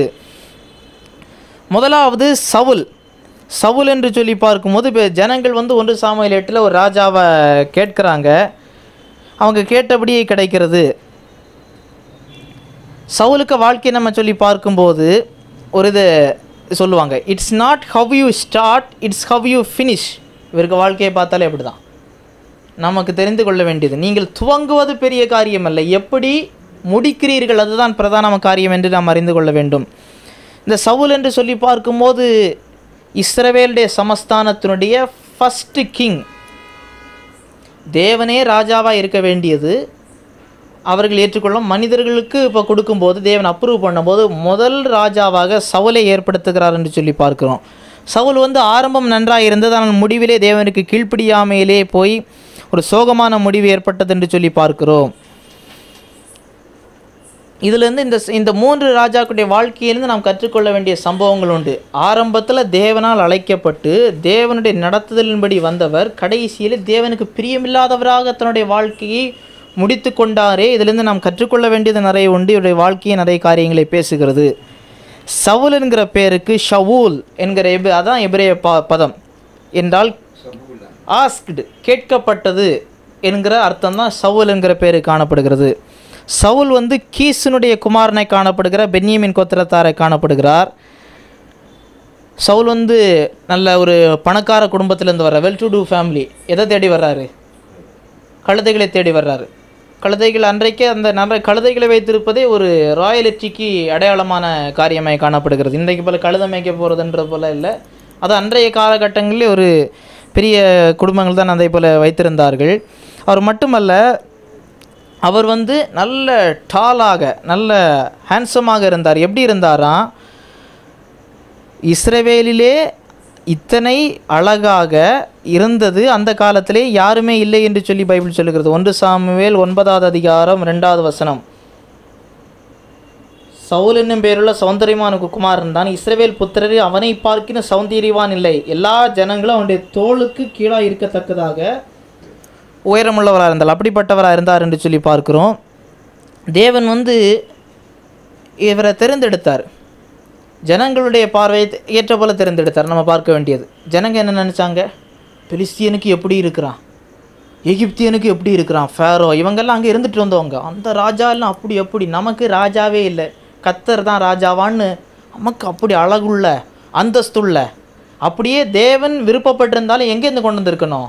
யூதா கோத்திரத்திலிருந்து கொண்டு வந்திருக்கணும். ஆனால் தேவன் என்ன செய்தார்? சரி, நீங்கள் இதுதானே விருப்பப்படுகிறீர்கள், உங்கள் விருப்பத்தின்படி மாத்திரம் நடைபெற, நீங்கள் விரும்புகிறபடிலாம் தர்றேன், நல்ல அழகான நல்ல உயரமுள்ள நல்ல பலசாலியான திடகாத்திரமுள்ள ராஜாவை தருகிறேன் என்று சொல்லி தேவர்களுக்கு கொடுத்தார். என்றாலும் இவர் தோல்வியடைவதை அவர்கள் பார்த்தார்கள். கர்த்தருக்கு கீழ்ப்படியாவிட்ட எந்த அழகாக இருக்கட்டு, எத்தனை உயரமாக இருக்கட்டு, கர்த்தருக்கு கீழ்ப்படியாமல் போனால் அது சந்தோஷத்தில் போய் முடியாது. இதுக்கு முன்பு வரைக்கும் சாமுவேல் தான் இருக்கிறார். அதுக்கு முன்பு வரைக்கும் அரசனுங்கிறதே இல்லை. மோசையெல்லாம் அரசனை போல் பார்க்கல. அரசன்னா அவ்வளோதான். மோசையை எப்படி பார்க்கல. கல்லறி இஷ்டன்னா கல்லறிவான் அவன் மேலே, இவனை திரும்ப போவோம், இவன்லாம் ஒரு ஆளுன்னு இவனை நம்பியா வரும், இப்படி வந்து தோன்றது போல். ஆனால் அரசன்ட்டன்னா அப்படி பேச முடியாது. இப்போ தான் முதல்ல அந்த இதுக்குள்ளே இவர்கள் வருகிறார்கள். இப்போது அரசர்கள் அவர்கள் வகையில் அவர்கள் தேவைப்பட்டால் அந்த நேரத்திற்கு ஏற்றார் போல் கர்த்தர் கொடுக்கிறார் என்று சொல்லி பார்க்கிறோம். இன்னொன்று, இப்போது அவர்களுக்கு இந்த பிரச்சனை வந்ததுக்கு காரணமோ அரசன் இல்லாததுனாலே அல்ல, அரசன் இல்லாதனால தான் பிரச்சனை வந்ததுனால, இவர்கள் வந்து கர்த்தருக்கு கீழ்ப்படியாமல் போனபடினால்தான் இவர்களுக்கு என்ன வந்தது? பிரச்சனை வந்தது. 1 சாமுவேல் 8வது அதிகாரம் 7வது வசனம் 7வது வசனம் முதல் சொல்லுகிறது. உன் ஜனங்கள் சொல்ல எல்லாவற்றிலும் அவருடைய கேள், அவர்கள் உன்னை தள்ளவில்லை, என்னை தான் ஆகாதென்று தள்ளினார்கள். எகிப்திலிருந்து புறப்பட்ட நாள் முதற்கொண்டு என்னை விட்டு வேறே தேவர்களை சேவித்து வந்த தங்கள் எல்லா செய்கள் விட செய்தது போல அவர்கள் உனக்கும் செய்திருக்கிறார்கள். சொல்லை கேளு, அபிப்பிராயத்தை காட்டும்படி அவர்களை ஆளும் ராஜா அவளை தெரியப்படுத்த சாட்சியாய் தெரியப்படுத்து. என்ன செய்திருக்கிறாங்க? எகிப்திலேருந்து வந்த நாள் முதல் வேறே தேவர்களை சேவித்திருக்கிறாங்க. பெலிஸ்திய அடிமைத்தனமும் அதனால் தான் வந்தது என்று சொல்லி நாம் பார்க்க முடியும். அப்போது தேவன் வந்து சொன்னபடி கீசின் குமாரனாகிய சவுலை தேவன் முதலாவது தெரிந்து கொள்கிறாரு. இது வந்து முதலாவது அபிஷேகிக்க வேண்டியது சாமுவேலுடைய பொறுப்பு. 1 சாமுவேல் 10வது அதிகாரம் 1வது வசனத்திலே சாமுவேல் இவரை ராஜாவாக அபிஷேகிக்கிறார். அது பிரைவேட்டில் நடக்குது. அதற்கு பிறகு பொதுவான முறையிலே 1 சாமுவேல் 10வது அதிகாரம் 17 முதல் 24 வசனங்களிலே பொதுவாக என்ன செய்கிறார்? எல்லாருக்கும் முன்பதாக முதல்ல என்ன செய்கிறார்? இவர் பயந்து அவர் தன்னை வந்து நான் ராஜான்னு சொல்லிக்கொண்டு என்ன செய்யலை, அவர் வந்து தன்னை பிரபலப்படுத்தி கொள்ள விரும்பவில்லை. இன்ஃபேக்ட் என்ன செய்கிறாங்க, சிலர் என்ன சொல்கிறாங்க, இவனா அவர் ஒரு அற்பமாக பேசுகிறாங்க. என்ன சவுல் என்னவா இருந்தார்? அமைதியாக இருந்தார். அது வந்து என்னை கண்டு கேட்காதது போல் அவர் அதை குறித்து என்ன இப்படி நான் உனக்கு தோளை விட என்ன நீ சின்னதாக இருக்கிற என்று சொல்லி அவர் பேசி கொண்டதாக நாம் பார்க்க முடியாது. இவருடைய ராஜரீகம் சந்தோஷமாக ஆரம்பித்தது என்று சொல்லி பார்க்குறோம். இவர் வந்து எங்கே மிஸ்பாவில் தான் முதலாவது கொண்டு வந்து இவரை நிறுத்துகிறார்கள். அடுத்து இவருக்கு ஃபஸ்ட்டு டாஸ்க் வந்து முதலாவது ரொம்ப சந்தோஷமாக ஆரம்பித்த உடனே ஜனங்களுக்கு பூரிப்பு சந்தோஷமாய் காணப்படுகிறது. ஆனால் தொடர்ந்து நிலைக்கவில்லை என்று சொல்லி பார்க்கிறோம். ஆரம்பத்தில் இவர் சில நல்ல காரியங்கள் என்ன செய்தார்னு சொன்னால், பிலிஸ்தியருக்கு விரோதமாக எதிர்த்து ஆரம்பத்திலே அவர்களை முறியடித்தார் என்று சொல்லி பார்க்கிறோம். ஏலா பள்ளத்தாக்கு பகுதியில் எதிர்கொண்டார். இதில் எதிர்கொண்ட போது முதலாவது எதிர்த்து போனார். அதற்கு பிறகு என்ன செய்தாங்க, அங்கேருந்து யாரை ப்ரெசன்ட் பண்ணுறான், கோலியாத் என்கிற ஒரு ராட்சதர் என்ன செய்கிறார்கள், ப்ரெசன்ட் பண்ணுகிறார்கள்.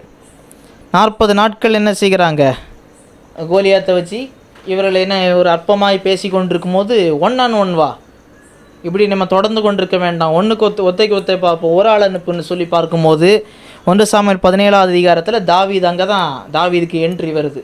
தாவீது அங்கே வெற்றியை வசப்படுத்தி கொள்ளுகிறார்னு சொல்லி பார்க்குறோம். அந்த ஒரு இடத்தில் தான் சவுல் பயந்த காரியம் நமக்கு தெரியும். மிலிட்ரி லீடராட்டு வேறு எந்த யுத்த காரியங்களும் சவுல் பயந்ததாக பைபிளில் பார்க்க முடியாது. சவுல் இந்த கோலியாத்தினுடைய காரியத்தில் தான்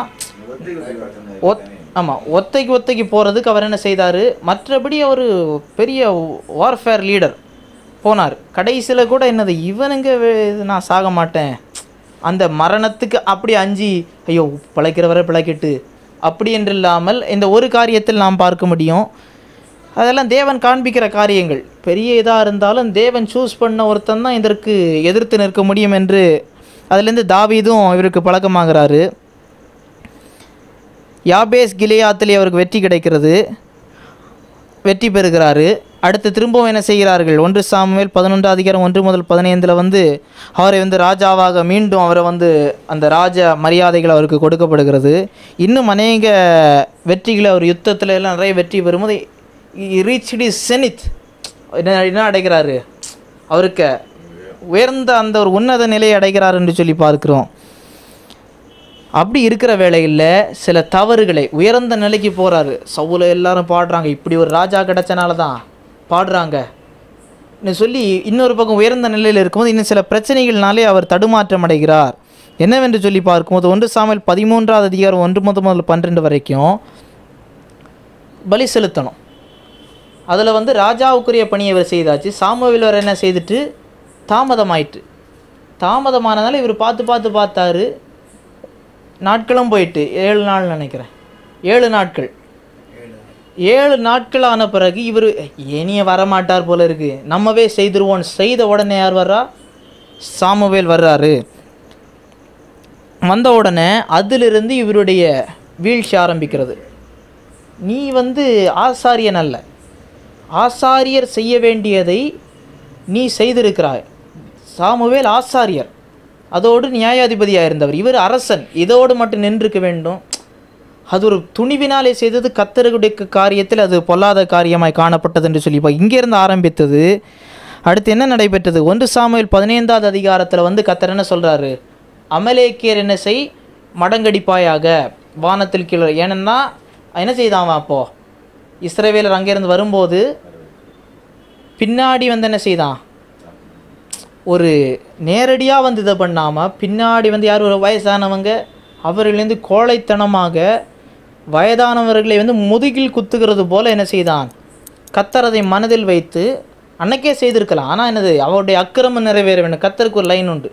அப்போது இந்த காலம் வரும்போது அவருடைய அக்கிரமம் நிறைவேறிவிட்டது அமலேக்கியருடைய. அப்போது யாருக்கு அக்கிரமம் நிறைவேற்றி, எமோரியருடைய அக்கிரமம் நிறைவேறின உடனே கர்த்தர் என்ன சொல்கிறாரு, என்ன செய்திரு, அமலேக்கியரை வானத்தின் கீழிராதபடிக்கு மடங்கடிக்க வேண்டும் என்று சொல்லுகிறாரு, நிர்மூலம் பண்ண வேண்டும்னு சொல்லி. இவர் என்ன செய்கிறாரு, எல்லாம் பண்ணிடுறேன்னு சொல்லி என்ன செய்கிறாரு, யாரெல்லாம் தப்ப விடுறாரு, ஆகாக் அவருடைய அரசனையும் தப்ப விட்டு நல்ல நலமான என்னது அல்ல ஆட்டு மந்தை இதெல்லாம் நமக்கு இருக்குது, கேட்டால் என்ன சொல்லிக்கலாம், கர்த்தருக்கு பலி செலுத்துக்கு தான் எடுத்தேன் அப்படி சொல்லிக்கலாம், அதை நான் பார்த்து கேட்டுறேன். அவன் கூட போர்ச்சேகன்னு சொல்லியிருப்பான், ஆஜாவே எல்லாத்தையும் அதெல்லாம் போட்டுறேன், நல்லதாக இருக்கிறத விட்டு வை, அதுக்கு அப்படி இல்லை சொல்லியிருக்கு, அதை பற்றி கவலைப்படாத, அது கர்த்தருக்கு தான் வச்சுருக்கோம் அப்படி என்று சொல்லி இவர்களெல்லாம் சமாளித்து விட்டு வருகிறார்கள். அடுத்து சாமுவேல்கிட்ட வரும்போது கர்த்தர் சொன்னபடி எல்லாவற்றையும் நான் செய்து முடித்தேன், என்ன சொல்லி என்ன சொல்கிறாரு. அப்போது அப்படி என்ன அந்த ஆடு மாடுக்கு சத்தம் எல்லாம் கேட்குதேப்பா, அது எங்கன்னு கேட்டால் அவன் என்ன சொல்கிறான், அந்த நேரத்தில் பழியை தூக்கி ஜனங்கள் சொன்னாங்க, ஆமாம் ஆமாம் அவன் நல்ல ஆலோசனையாக இருக்கும்னு சொல்லி நான் என்ன செய்தேன் கேட்டேன்னு சொல்லி என்ன செய்கிறாங்க. இவன் சொல்கிறான், உம்முடைய தேவனுக்கு பலி செலுத்துக்குதான், உம்முடைய தேவனுக்கு பலி செலுத்துக்கு எப்படின்னு சொன்னால், உம்முடையன்னு சொன்னால் ஒரு சாமுவேலோட பர்சனல் ஆக்கிடலாம். ஆமாம், ஏன் தேவனுக்கு பலி செலுத்துக்கு. அப்போது இவனுக்கு அப்போ ஒரு இது இல்லை. இன்னொரு ராஜாவும் இருக்கிற சாமுவேல் என்ன சொல்கிறாரு, அவனை யார அந்த ஆகாக கூட்டுவான்னு சொல்லி இவனுக்கு முன்பு என்ன செய்கிறான், அவனை துண்டித்து போட்டு என்ன செய்கிறான். சாமுவேல் என்ன சொல்லுகிறாரு, இதோடு உனக்கு கையிலிருந்து என்ன செய்யப்படுகிறது, ராஜ்யம் உன்னை கர்த்தர் ஒதுக்கி விட்டார்னு. அடுத்து என்ன செய்கிறாரு, போகாதீங்கன்னு பிடிச்சவன வஸ்திரம் என்ன செய்கிறது, இரண்டாய் கிழிகிறது. என்ன சொல்கிறாரு, இதை போல உன் ராஜ்யம் கிழிக்கப்பட்டு உன்னுடைய நண்பனுக்கு கொடுக்கப்படும். யார் அது, தாவீது. இது இப்படி போயிட்டுருக்குது. இதற்கு யார் வர்றா, அடுத்து தான் தாவீது வர்றாரு. தாவீது வரும்போது 17வது அதிகாரத்தில் தான் அவர் என்ன செய்கிறாரு, என்ட்ரி கொடுக்குறாரு. இது முடிஞ்ச பிறகு ஆமாம் 1 சாமுவேல் 17 தான் கோலியாத்துக்கு சம்பவம். கோலியாத்தை இவங்கெல்லாம் பயந்துக்கிட்டு இருக்கும்போது தாவீது ஒரு யாருடைய குமாரன், ஈசாயின் கொண்ட இளைய குமாரனாகியது சின்ன அவன் இராணுவத்தில் இருக்கிற தன்னுடைய சகோதரர்களை பார்க்க வரும். இந்த விஷயம் அறிந்து கர்த்தருக்கு முன்பதாக இவன் எம்மாத்திரம் தூஷிக்க இவன் யாருன்னு சொல்லி இந்த ட்ரெஸ் எல்லாம் தேவையில்லைன்னு சொல்லி கூழாங்கல்ல வச்சு முதல் கல்லில் என்ன செய்துட்டாரு, கோலியாத்தை வீழ்த்தி விட்டார். அடுத்து என்ன பாட்டு பாடுறாங்க, அவருக்கு சந்தோஷம், ஆஹா நம்ம இதில் எப்படி ஒரு நல்லது இருக்கிறான். அடுத்து என்ன பாட்டு கேட்குது, சவுல் கொன்றது 1000, தாவீது கொன்றது 10000. ஆக்சுவலாக தாவீது அப்போ 10000 கொல்ல, அவங்க வந்து என்ன செய்கிறாங்க, அவன் அதை விட உயர்த்தி பேசுகிறார்கள். ஏற்கனவே சாமுவேல் சொல்லிட்டாரு, ஏற்கனவே உன்னுடைய ராஜ்யம் பிடுங்கப்படுகிறதுன்னு சொன்னார், உன் நண்பனுக்கு கொடுக்கப்படும். இப்போ இவன் வந்திருக்கிறான், இப்போது ஒரு ஜெலசி வந்திருக்கு. இதுக்கிடையில் தேவன் என்ன செய்தார், ஒரு பொல்லாதாவியை அனுப்பி என்ன செய்தார், இவனை டோர்மெண்ட் பண்ணார்னா அவனை ரிப்பன் பண்ணுவதற்கு, அவன் மனம் திரும்புவதற்கு தான். என்றாலும் அதை மனம் திரும்பாமல் என்ன செய்கிறான், அது வந்து ஒரு என்ன செய்கிறது, அவன் வந்து ஒரு மேலே ஒரு பைத்தியம் பிடித்தவன் போல் திடீரென்று தூக்கி அடிக்கிறதும். தாவீது அதை இசைக்கருவி மீட்டின உடனே என்ன செய்யும், இவன் வந்து என்ன செய்து விடுவான், அமைதலாகி விடுவான். அதற்கு திடீர்னு வருவான். இப்படி சில வேளைகளிலே இவர் கொல்லவும் முயற்சிக்கப்பட்டிருக்கிறாரு, ஆனால் தாவீது காப்பாற்றப்பட்டிருக்கிறார் என்று சொல்லி பார்க்கிறோம். இப்படி சில கொஞ்சம் நாட்கள் போக போக இவருக்கு தெரியுது, கர்த்தர் இவனோடு இருக்கிறார். இன்னும் அறிந்தவன் என்ன செய்திருக்கணும், விட்டு கொடுத்துருக்கணும். உன்னை கர்த்தர் தெரிந்து கொண்டிருக்கிறார், உன்னை உற்சாகப்படுத்தியிருக்க வேண்டும். என்ன இடையில் என்ன செய்கிறாரு, அவருடைய மகளுக்கு என்ன செய்கிறாரு, கல்யாணம் கொடுக்கப்பட்டு அதுக்கு பிறகு அந்த வழியிலேயாவது என்ன செய்திடலாம், கொல்லு விடலான்னு சொல்லி. ஆனால் என்ன செய்துட்டாங்க, மீகாள் காப்பாற்றிட்டாங்க. இதில் வந்து இன்னொன்று வந்து இந்த நேரத்தில் வந்து யோனத்தான் இவருக்கு 2வது வருஷத்துலேயே யார் கமாண்டராக அங்கே கீழே இருக்கிறவர். இப்போது இவர் வந்து என்ன செய்துட்டார், நண்பராகிறாங்க. இப்போ மகளும் இது பண்ணலை, மகனும் திரும்பிட்டான். இன்னும் சொல்லி பார்க்கும்போது பார்த்தாரு சவுல், இனி இவனுங்களெல்லாம் பார்த்தா சரிவிட நம்மவே என்ன செய்திட வேண்டியதை, களத்தில் இறங்கி விடன்னு சொல்லி அதற்கு பிறகு இவருக்கு மிஷன் எல்லாமே தாவீதை கொல்லணும். இதுதான் இவருக்கு. அப்போ வயதாயாச்சு. அதுக்கு பிறகு இவருக்கு நம்ம 40 வயசில் தொடங்கி இருந்தாருன்னா இதெல்லாம் எத்தனை ஆண்டுகள் கழித்து இப்போ நடக்கணும். அப்போ இவர் வந்து பயந்து என்ன செய்கிறாரு, ஓட வேண்டி இருந்தது. ஒரு தடவை தாவீது என்ன பெலிஸ்தியருடைய பாளையத்துக்குள்ளே வந்து அவங்களோட கூட்டு சேர அளவுக்கு, வேஷம் மாறி வர அளவுக்கு இவருக்கு தொந்தரவுகள். அந்த இடைப்பட்ட காலங்களில் தாவீது ராமாவுக்கு இவர் வர்றாரு, ராமாவில் இவர் அபிஷேகம் பண்ணிடுறாரு. சில வேளைகளில் ஒரு தடவை என்ன செய்தது, சவுலை கொல்வதற்கு நேரடியாக வாய்ப்பு கிடச்சிது. ஆனால் என்ன செய்துட்டாரு, அவருடைய மேல் வஸ்திரத்தை மட்டும் எடுத்துட்டு அவருக்கு சைகை காணிக்கிறாரு. உம்மை கர்த்தர் என் கையில் ஒப்பு கொடுத்தார், என்றாலும் நீர் கர்த்தர் அபிஷேகம் பண்ணினவர், விடுகிறேன்னு சொல்லி. ஆமாம், அந்த சால்வித் அந்த வெட்டி ஒரு பாகத்தை எடுப்பார். இப்படி தாவீது கர்த்தர் எனக்கு தரும்போது நான் ஏற்றுக்கொள்வேன், இவர் கர்த்தர் அபிஷேகம் பண்ணினவர் என்று சொல்லி. அடுத்து கடைசியில் வயதாகிவிட்டது. தாவீது என்ன செய்துட்டார், எஸ்கேப் ஆகிட்டார். கடைசியில் இவருக்கும் வயதாகிவிட்டது. கடைசியில் பெலிஸ்தியரோடு யுத்தம் திரும்ப அப்ரோச் ஆகுது. அப்போது சாமுவேல் அதற்கு இடையில் மறித்துட்டார். இப்போது எங்கே வர்றாரு, கடைசியில் இவருக்கு வேறு வழி இல்லாமல் ஒரு சூனியக்காரியிடமே வருகிறாரு, சாமுவேலை எழுப்பி கேட்கலாம் என்று சொல்லி. ஆனால் கடைசியில் என்ன தீர்ப்பு வருகிறது, நாளைக்கும் நீயும் உன் குமாரரும் மரணம் அடைவீர்கள் என்று சொல்லி ஒரு ஜட்ஜ்மெண்ட் கொடுக்கப்படுகிறது. சொன்னது போலவே அடுத்த நாள் யுத்தத்திலே இவர்கள் யுத்தத்திலே காயம்படுகிறார்கள். சவுல் என்ன செய்கிறாரு, இவரை காயம்பட்டார். ஆனால் அவன் வந்து பெலிஸ்தியன் கையால் எனக்கு உயிர் போகிறத விட ஆயுததாரியிடமே, விருத்த சேதனமில்லாத கையிலே மறிப்பதை விட ஆயுததாரியிடமே சொல்லி தன்னுடைய வாழ்க்கையை சோகமாய் முடிகிறதை பார்க்குறோம். இப்போ இவருக்கு வாழ்க்கையிலேருந்து 3 காரியம் நமக்கு படிப்பிக்க முடியும். முதலாவது, அவருடைய சித்தத்தை அறிந்து அவருடைய சித்தத்திற்கு கீழ்ப்படுகிறது. சவுலுடைய வாழ்க்கையில் என்னென்ன காரியங்கள்? முதலாவது, கர்த்தருடைய அவர் எந்த பொசிஷனில் வைத்திருக்கிறாரோ, முதலாவது அதை அமலேக்கியரை நீ என்ன செய், இது செய்யவில்லை. தாவீதை சாமுவேல் சொன்ன பிறகும் தன்னுடைய பிள்ளையை உணராமல் என்ன செய்த, தொடர்ந்து இவனை நான் அழிச்சிட்டேன்னா இவனுக்கு லைன் அடுத்து வரவே செய், இவன் தான் இளையவன், வேறு யாரும் கிடையாது, அழிச்சிட்டேன்னா வராது, எனக்கு லைன் தான் வரும் என்று சொல்லி தேவன் சொன்ன பிறகும் அதற்கு கீழ்ப்படியாமல் போய்கிட்டு இருந்த பிறகும் செய்தார்கள். ஆனால் அது நிறைவேறவில்லை. கர்த்தர் சொன்னால் சொன்னபடியே கீழ்ப்படிய வேண்டும். இவரை ஒன்றுமில்லாத இருந்தவரை ராஜாவாக்குனவருக்கு 4 ஆடு மாடை வந்து விட்டு வச்சு கர்த்தர் சொல்லதை கீழ்ப்படியாமல் விட்டு வைப்பதிலே என்ன நன்மை இருக்கிறது? ரெண்டாவது, ஒரு கொடுத்த கிருபையை மிஸ்யூஸ் பண்ணக்கூடாது. அவர் என்ன செய்கிறாரு, அவருக்கு ராஜாவுன்னு கொடுத்தப்பட்டிருந்தனால ஆசாரியர் செய்ய வேண்டியதை செய்கிறார். வேற ஒருத்தன்னா அதை செய்ய முடியாது, அனுமதி இல்லை. ஆனால் ராஜாவாக இருந்தனால நிறுத்த முடியாது, போர் செய்வதை நிறுத்த முடியாது, அதை யாரும் செய்யக்கூடாதுன்னு மிஸ்யூஸ் பண்ணார். தாவீதையும் அவரை ராஜாவாக்குனது தாவீதை ஊர் ஊராக போய் பதுங்கி இருந்து காடு காடாக விரட்டுவதற்கல்ல. கர்த்தர் கொடுத்தது ஒரு ரட்சகனை எழுப்பி கொடுத்த அந்த பெலிஸ்தியரை முழுமையாக மடங்கடித்து அமலேக்கியரை மடங்கடித்து கர்த்தர் சொன்னதை சரியாய் முடித்திருக்க வேண்டும். அதுவும் செய்யவில்லை. தேவன் நடத்துகிற வழியிலே நடக்க வேண்டும். 1 பேதுரு 5வது அதிகாரம் 2 முதல் 10 பேதுரு சொல்லுகிற ஆலோசனை இதுதான். மந்தையை நடத்துவதற்கு தான் முதல் மேய்ப்பனாக கொடுக்கப்பட்டிருந்தது. ஆனால் அவர் அதிலே தோற்று போனார் என்று பார்க்கிறோம். என்றாலும் தேவன் அவரை சவுலை அழைத்தார், அவருக்கு கிருபைகளை கொடுத்து அவரை ஒரு நல்ல வெற்றியுள்ளன பயன்படுத்தினார். தோல்வி சவுலுடைய பக்கத்திலிருந்து வந்தது, தேவனுடைய பக்கத்திலிருந்து வரவில்லை என்று சொல்லி பார்க்கிறோம். சவுலுடைய ரட்சிப்பை குறித்து அவர் ரட்சிக்கப்பட்டவரா, ரட்சிப்பு நிலையானதா என்று சொல்லி கருத்துக்கள் உண்டு. சவுல் வந்து பரலோகம் போயிருப்பாரா மாட்டாரா என்று சொல்லி அது வேற பெரிய பாடம். என்னுடைய நிலைப்பாடு சவுல் பரலோகத்தில் தான் இருக்க வேண்டும் என்று சொல்லி தான், இருக்கக்கூடும் என்று சொல்லி தான் நான் கருதுகிறேன். தெரியாது, போனால் தெரியும். அடுத்து வர்றது யார்? தாவீது வர்றாரு. தாவீது தேவனுடைய இருதயத்திற்கு ஏற்றவர் என்று சொல்லி சாட்சி பெற்றவராக இருக்கிறார். அவர் எப்போ அறிமுகப்படுத்தப்படுறாரு? தாவீது இவர் அரசனாகிற பிறகு 1 சாமுவேல் 8வது அதிகாரம் 5ஆம் வசனம் 10வது அதிகாரம் 1ஆம் வசனத்தில் வந்து சவுல் அறிமுகப்படுத்தப்பட்ட பிறகு அடுத்ததாக அறிமுகப்படுத்தப்படுகிற தாவீதாய் காணப்படுகிறாரு. தேவன் வந்து முதலாவது சவுலை ஏற்படுத்தி இருந்தாலும் தாவீது தான் அவருடைய இருதயத்திற்கு ஏற்றவராய் காணப்படுகிறார். தாவீதை தான் தேவன் தெரிந்து கொண்டார் என்று சொல்லி பார்க்க முடிகிறது. இது நமக்கு தெரிய வருகிறது. ஏனென்றால் இந்த கோத்திர தேவன் காலத்தை அறிந்தவர் அவருக்கு தெரியும். ஆனால் அப்படினாலே தாவீதை முன்னறிந்தபடினாலே அந்த கோத்திரத்திலிருந்து சரியாய் புறப்பட செய்தார் என்று சொல்லி பார்க்க முடிகிறது. 1 சாமுவேல் அடுத்து 16வது அதிகாரத்திலேருந்து நம்ம தாவீதுக்கு சம்பவத்தை நம்ம அறிய வர்றோம். எப்படி அந்த கோலியாத்தினுடைய யுத்த களங்களில் போகும்போது இவருக்கு ஆடு மேய்த்து கொண்டிருக்கிறவர். சகோதரர்களை பார்க்க போகும் இந்த கோலியாத்தின் சம்பவத்தை கேள்விப்பட்டு கோலியாத்தை வீழ்த்தும் போது அடுத்து அந்த உலகத்துக்கு இவர் அறிமுகமாகிறாரு. ராஜாவோட நட்புறவில் வருகிறார் என்று சொல்லி பார்க்குறோம். அடுத்து இவர் வந்து நல்ல இசை மீட்டுகிறவராக இருந்தபடினால என்ன செய்கிறாங்க, இவருக்கு இசை மீட்டினா ராஜா கொஞ்சம் சாந்தமாகிறபடினால் அவரோடு கூட வைத்து கொள்ள வேண்டிய நிலைமை வந்தது.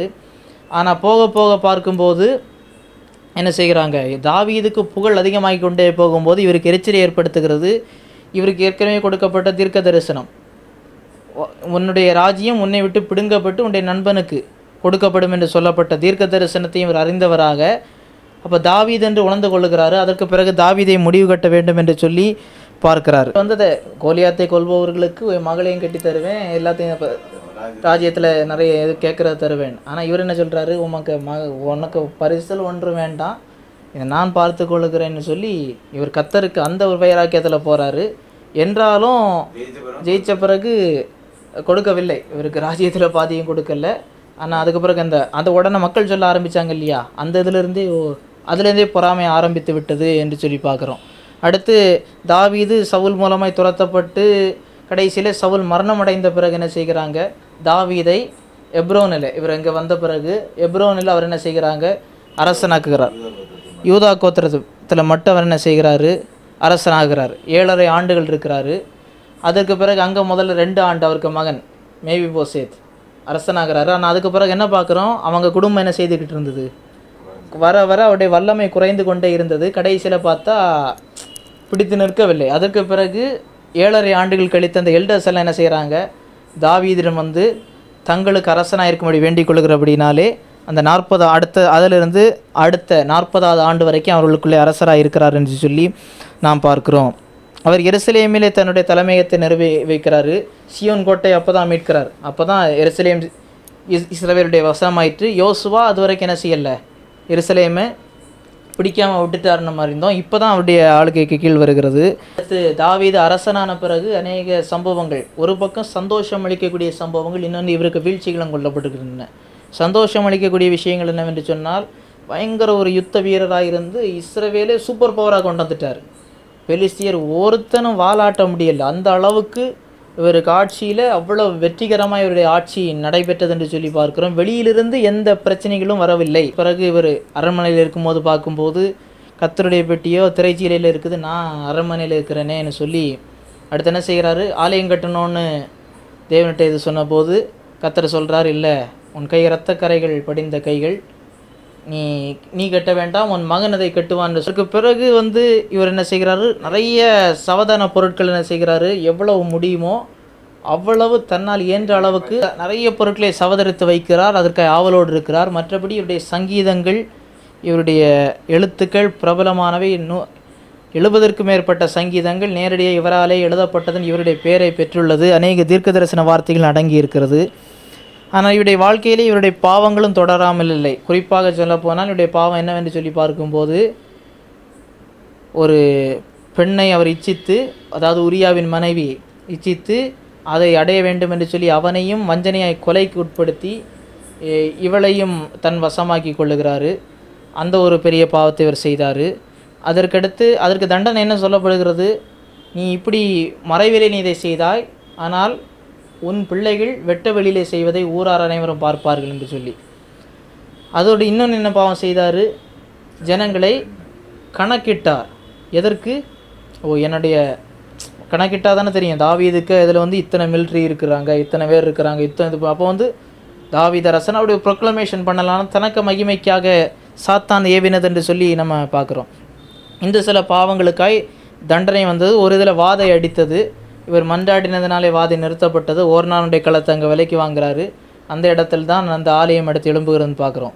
இந்த வார்த்தை சொன்னது போலவே இதற்கு தேவன் மன்னிக்கிறார். முதல்ல அந்த பிறந்த பிள்ளை சாகிறது, அதற்கு பிறகு இதுக்கு பிற்காலங்களிலே தண்டனை வருகிறது. எப்படி வர்றது, இவருக்கு மகன் என்ன செய்கிறான், ஒருத்தன் அப்சலோம், அவன் என்ன செய்கிறான், கொஞ்சம் பேரெல்லாம் சேர்த்துக்கிட்டு தன்னை ராஜாவாய் அறிவித்து கொண்டு இவர் மகனுக்கு பயந்து காட்டுக்கு ஓட வேண்டிய நிலைமை வருகிறது. அப்சலோமை வந்து கடைசியில் இவர் என்ன செய்ய வேண்டியது, மகனே எதிர்த்து போரிட வேண்டிய நிலைமை. கடைசியில் தளபதிகிட்ட சொல்கிறாரு, மெதுவாக நடத்துங்கன்னு. கடைசியில் என்ன செய்கிறாங்க, அப்சலோம் வரும்போது அவனுக்கு முடி வந்து மரத்தில் சிக்கி கொண்டு அவனை என்ன செய்கிறார்கள், கொலை செய்கிறார்கள். இன்னொரு மகன் என்ன செய்கிறான், தனக்கு வேறொரு மனைவிக்கு பிறந்த மறுமணியாட்டிக்கு பிறந்த சகோதரியே என்ன செய்கிறான், கற்பழிக்கிறான். கடைசியில் இவருக்கு ஒரு மகன், இப்படி ஊர்லேயே இவருக்கு ஒரு மகனும் மகளும் கற்பழிப்பில் ஈடுபடுகிறார்கள். இன்னொரு மகன் தகப்பனுக்கு எதிர்த்து வர்றான். போகிற வெள்ள ஒருத்தன் என்ன செய்கிறான், இவர் அற்பமாக பேசுகிறான். ஒரு சாதாரண ஒரு நபன், இவர் ராஜாவாக இருந்தவர் இன்றைக்கி ஓட வேண்டி வந்தனால இன்றைக்கி இப்படி சிமை தூஷித்தான் இவரை. இத்தனை தோல்விகள் இருந்தாலும் தாவீது கடைசியிலே கர்த்தருக்கு பிரியமுள்ளவராய் நடந்தார். கடைசியில் இவருக்கு ஆட்சிக்கு எதிர்ப்பு, இது அவருக்கு ஆட்சியை வந்து சாலமோன் எடுத்துக்கொள்ளக்கூடாதுன்னு சாலமோனுக்கு வரக்கூடாது என்று இருந்தபோது கடைசியில் எதிர்ப்பு வந்தவன் என்ன செய்கிறாரு, தீர்க்கதரிசி ஆலோசனையை கேட்டு சாலமோனை ராஜாவாக்குறார். தன்னுடைய திட்டத்தில் அவங்க எதன திட்டம், என்ன திட்டம் இருந்தது இவருக்கு, ஆலயத்தை கட்டணும். அதுதான் இவருக்கு விஷன். அதை முழுமையாக சொல்கிறாரு. தன்னுடைய எதெல்லாத்தையும் பொக்கிஷங்கள் எல்லாம் நீ செய்கின்ற ஆலோசனை கொடுக்குறாரு. கடைசியில் ஒரு ஃபேரவல் அட்ரஸ் கொடுக்குறாரு, நான் இப்படி இருந்திருக்கிறேன், கர்த்தருக்கு இதாக இருக்க வேண்டும் என்று சொல்லி கொடுக்குறாரு. கடைசியிலுடைய ஓட்டம் முடிவடைகிறது என்று சொல்லி பார்க்குறோம். ஓட்டம் முடிவடைந்த பிறகு கடைசியில் 3வது யார் வருகிறார் என்று சொன்னால் சாலமோன் ராஜா. சாலமோன் ராஜா வந்து இந்த அளவுக்கு ஒரு யுத்த வீரன் அல்ல, என்றாலும் பெரிய வாணிப தொடர்புகளை செய்தார் என்று சொல்லி பார்க்குறோம். முதல்ல அவர் கட்டினது என்னது, ஒரு நிறைய அரண்மனையை கட்டினார். ஆலயம் கட்டுவதற்கு 7 ஆண்டுகள், அரண்மனையை கட்டுவதற்கு 13 ஆண்டுகள் சென்றதுன்னு பார்க்குறோம். சாலமோனும் ஆரம்ப நாட்களில் கர்த்தருக்கு விசுவாசம் உள்ளவராட்டு தாவீதுடைய வழிகளில் நடந்தார்.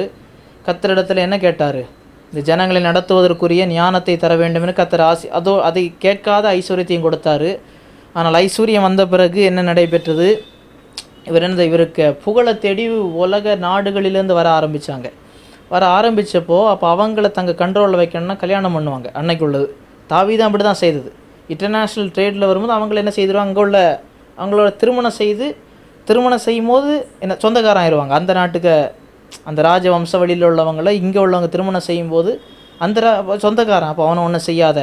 சாலமோன் அதை ரொம்ப பின்பற்றினார். அவருக்கு பெரிய மைல்கல்லுன்னா ஆலயத்தை கட்டினது தான் மைல்கல். அவருடைய ஞானத்துக்கு சில இன்சிடெண்ட், அவருக்கு அறிவுக்கு சான்றாக சில உதாரணங்களை பைபிள் சொல்லுகிறதுன்னு பார்க்குறோம். என்றாலும் அவருடைய இத்தனை பேரை திருமணம் செய்ததுனால என்ன செய்கிறாங்க, இவர் அந்நிய தேவரிடத்திற்கு அவர் என்ன செய்கிறாங்க, வழி தப்ப செய்கிறார்கள். முதிர் வயதுன்னு சொல்லும் போது கிழவன் அல்ல, முதிர் வயதுன்னு சொல்லும் போது மிடில் ஏஜ். உன்னத பாட்டு எழுதும் போது இளம் வயதில் தேவன் டிட்டர்மின் பண்ணது அந்த ஸ்திரீ சுலமித்தி, அவள் தான் தேவன் டிட்டர்மின் பண்ணுறது. இவர் என்ன செய்துட்டார், தேவன் வைத்தது தான் இவர் அதுக்கு முன்னே கரைக்க இருக்குது. எங்கள் 61வது ஆட்டு அதுக்கு பிறகு அவங்களுக்கு கவுண்ட்லெஸ்ஸாக போயிட்டே இருக்குது. என்றாலும் வேறு நிறைய பெண்களை கல்யாணம் அன்றைக்கு ராஜாக்களுடைய வழக்கம். ஆனால் வேறு நாட்டுடைய ஸ்திரீகளை இது செய்து அவளுடைய அந்நிய வழக்கங்களுக்கும் உட்பட்டது தான் பெரிய பாவமாக இவருக்கு கருதப்பட்டது. திருமணம் செய்தது மாத்திரம் அல்ல, திருமணம் பல திருமணங்கள் செய்கிறது அன்றைக்கு தேவனுடைய திட்டம் அல்ல, தேவனை ஏற்றுக்கொள்ளுகிறது, தேவன் அதை செய்யென்று சொல்வதல்ல, அன்றைக்கு ராஜாக்களுக்கு இருந்தது. இவர் செய்தார். ஆனால் கடைசி காலங்களிலே இவர் மனம் திரும்பினார்னு நாம் கருத இடம் உண்டு. ஏனென்றால் பிரசங்கியின் புத்தகம் அவருடைய இறுதி நாட்களை விவரிக்கிறது. கடைசி நாட்களில் அவருக்கு இறுதி நாட்களில் அவர் சொல்கிறார், நான் இதெல்லாம் பார்த்துட்டேன், என்னெல்லாம் அனுபவிக்க வேண்டுமோ எல்லாவற்றையும் பார்த்துட்டேன், ஆனால் அதில் ஒன்றுமே இல்லை. ஆனால் ஒன்று உண்டு, தேவன் ஒருவர் இருக்கிறார், அவருக்கு உண்பதாக நாம் கணக்கு ஒப்புவிக்க வேண்டும், காரியத்தின் கடைத்தொகையை கண்டுபிடித்தேன் என்று சொல்லுகிறார். அவர் மனம் திரும்பினார். அந்த கிரானிக் அதெல்லாம் ரெஃபரன்ஸ் எல்லாம் ரொம்ப இல்லை, ஆனால் பிரசங்கின் புத்தகத்தில் பார்த்தா இருக்குது, தெளிவாக இருக்குது. ஆனால் அவர் செய்த தவறுக்கு தண்டனை வந்தது, ராஜ்யம் பிளவுபட்டது. அவருடைய தவறு, ஜனங்களுடைய தவறு. தாவீது தவறு செய்து மனம் திரும்பினார் என்றாலும் எதை விதைத்தாயோ அதை அறுப்பாய் என்கிற பிரின்சிபிளின் படி தாவீதுக்கு வந்தது. இங்கே சாலமோன் கடைசியில் இன்றைக்கு சாலமோன் பரலோகத்தில் தான் இருக்கிறார், அதில் எந்த மாற்று கருத்தும் இல்லை. அடுத்த பாடத்திலே இந்த பிளவுபட்ட சமஸ்தானம், அந்த ராஜாக்கள், அந்த சமஸ்தானங்கள், அதை நாம் ஆராய்வோம். கர்த்தர் நம்மை ஆசீர்வதிப்பார்.